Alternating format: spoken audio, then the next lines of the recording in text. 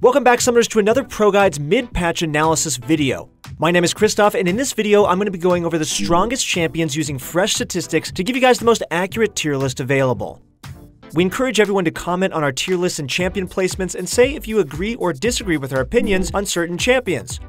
A lot has changed since the beginning of patch 9.6, and there's a lot to cover, so let's jump right into it. There are a lot of changes made to our top lane tier list since the start of the patch. The top lane meta has changed drastically in the past week due to a lot of unusual picks being introduced to the meta. To start things off in our S tier, we welcome two new members, Hecarim and Kayle. Kayle's win rate has only been going up since her release, and she's considered one of the strongest champions in the game right now. Although she was nerfed at the start of the patch, the few quality of life changes she received helped her tremendously. Many high elo Korean players have been finding great success with her in the top lane while using Kleptomancy and going a hybrid build. She is sitting at a 70% win rate if the game hits a 40-minute mark, which pretty much makes her the new Kassadin, but on steroids. Hecarim has also been seeing a lot more play in Korean solo queue due to the buffs he received at the start of the patch. We're seeing a lot of top laners take Conqueror on Hecarim and just straight up dominating the laning phase. We highly recommend you try this out since not many people have caught on to how strong this is yet, so it'll catch your opponents by surprise. You might remember that Urgot got a mini rework at the start of this patch. The Crabman is finally back but isn't strong enough to be considered an S tier top laner just yet. This may be due to players still adjusting to his new playstyle, so we'll keep a close eye on his win rate, but keep him in our A tier for now. However, there is a new role in which Urgot is so broken that he's being spammed right now by a ton of high elo players. We'll talk about it later on in this video, so make sure to stay tuned. For patch 9.6, our analysts recommend you pick up Hecarim in the top lane. Like we recommended before, not a lot of people have caught on to how strong he is yet, and you'll definitely catch your opponents off guard. On top of that, he's fairly easy to play, and you can win pretty much any 1v1 after his Triforce power spike. Try him out and let us know what you think below. Lastly, our unique pick for the top lane this patch is AD Kayle.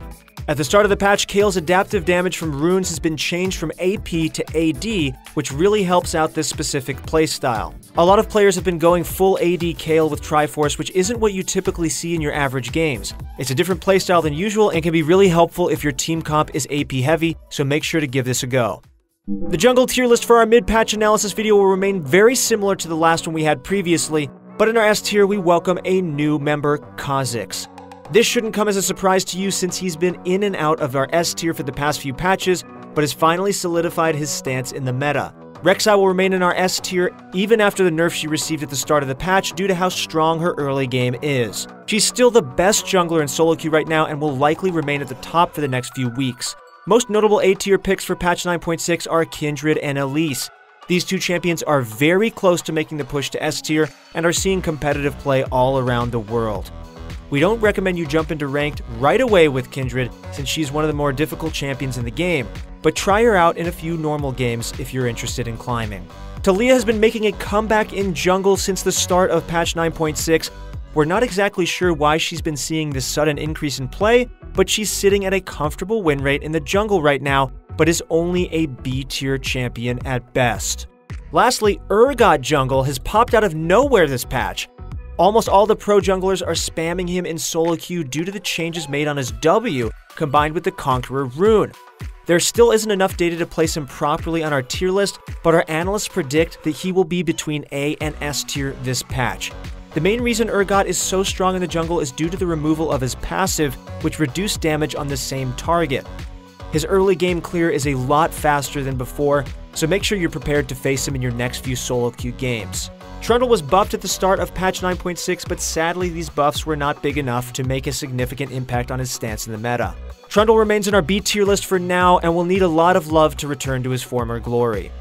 For patch 9.6, our analysts recommend you pick up J4 in the jungle. His playstyle and win rate have been going up for the past few patches now, and he's seeing a ton of play in competitive matches. In addition to that, he has a very straightforward style and only takes 2 to 3 games to get the gist of how he plays. Lastly, our unique pick in the jungle is full AD Skarner.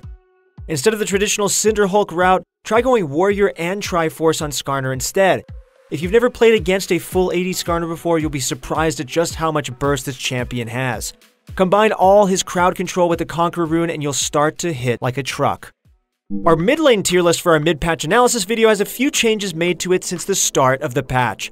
In our S tier, we have Zed, Sylas, Kassadin, Lissandra, Ahri, and Vladimir. Vladimir is the newest member of our S tier mid laners and is one of the most underrated picks in the meta. He's definitely in need of a major nerf, but he's been untouched for multiple patches. Ahri is sitting at the highest win rate in the mid lane right now, and her Glacial Augment build is the way to go. She will be our unique pick for patch 9.6 due to just how strong she is in the meta right now. GLP combined with the Spooky Ghost can make a pretty nasty combo. Try her out and let us know how that goes. Taliyah is back on top and is insanely strong right now. Her win rate and play rate have been going up an insane amount, and she's seeing a decent amount of competitive play as well. You might be wondering, if there are no balance changes made to Taliyah in the past few patches, then why is she getting more popular? Well, it isn't really about Taliyah becoming stronger, but more that her unfavorable matchups are getting weaker. LeBlanc, Zoe, Akali, Yasuo, Aatrox, Irelia, and Jace are all seeing much less play, which allows Taliyah to return to the meta. LeBlanc was nerfed at the start of the patch in 9.6, and her win rate has dropped by a sizable amount. She is still a decent pick in the meta right now, but will sit in our A tier for mid laners. Kayle will be moved up to our B tier this patch despite being an S tier pick for the top lane. This is mainly due to Kayle having better matchups as a top laner where she can safely farm for late game. Zoe has been dropped down to B tier due to the nerfs being more impactful than what our analysts predicted. For patch 9.6, our analysts recommend you pick up Malzahar in the mid lane. Much like Taliyah, a lot of his bad matchups are leaving the meta right now, so he's making a comeback. Malzahar is one of the easiest mid laners in the game, and you can set up free kills at level 6, so make sure you tilt the enemy mid laner with your ultimate. The ADC tier list has a lot of changes made to it compared to our previous one from last week. The first thing you might notice is Vayne sitting at the S+ tier all by herself. She's one of the strongest AD carries in the meta right now and is a notch above the other champions. The buffs made to her ultimate and Q combined with the reworked ADC items have made her a monster in the laning phase and in team fights. Ezreal was nerfed pretty heavily at the start of patch 9.6, and he's dropped down to our A tier. He's still a great pick for solo queue and might actually make the push to S tier again soon. Instead of going double tier, pro players in Korea have been purchasing Luden's Echo instead of Archangels. The concept is the same. After getting your Sheen item and Muramana, you focus more on AP to increase your massive burst from your W. Xayah and Caitlyn have both been buffed at the start of the patch, but these buffs weren't enough to move them up to our S tier. They are noticeably stronger now and are great pickups for patch 9.6, but just aren't strong enough to be considered S tier. In our S tier, we welcome a new member, Miss Fortune. Miss Fortune was a B tier pick last tier list, but has made the push to S tier with a new OP build. Press the attack with a Blade of the Ruined King Rush has popped out of nowhere and is dominating Korean solo queue right now. Try it out in your next few ranked games and watch your opponent's LP melt away. For patch 9.6, our analysts recommend you try out Xayah in the bottom lane. The buffs made to her W has allowed her to become a more independent pick, and she's a lot stronger in lane than before. Also, if you have a duo partner, you can ask them to play Rakan and maximize your chances at winning. Lastly, our unique pick for patch 9.6 in the bot lane is Stormrazor Rush Kai'Sa. This build has been known for quite some time now, but rushing Stormrazors with a Doran's Blade allows you to evolve your Q and E very quickly. Try it out in your next few normal games and the results will speak for themselves. The support list for our mid lane patch analysis video will also have a few changes made to it since the start of the patch. In S tier, we have Janna, Morgana, Thresh, Soraka, and Nami. Shielding and healing supports like Janna, Soraka, and Nami are making a comeback due to the new Athene's Unholy Grail Rush item path. This specific build style has been appearing all over the world and has an extremely high win rate in Korean Challenger. So next time, instead of the traditional Ardent Sensor on Redemption Rush, try Athene's and you won't be disappointed. For patch 9.6, our analysts recommend you pick up Janna in the bottom lane. A new OP build path has been showing up recently, and it's WMAX Arcane Comet with Athene's Unholy Grail Rush.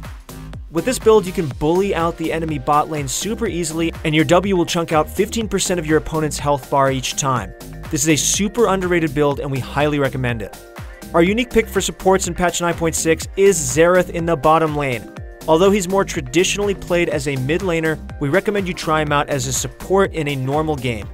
He can be really oppressive in the right hands and can suffocate the enemy AD carry from getting any farm.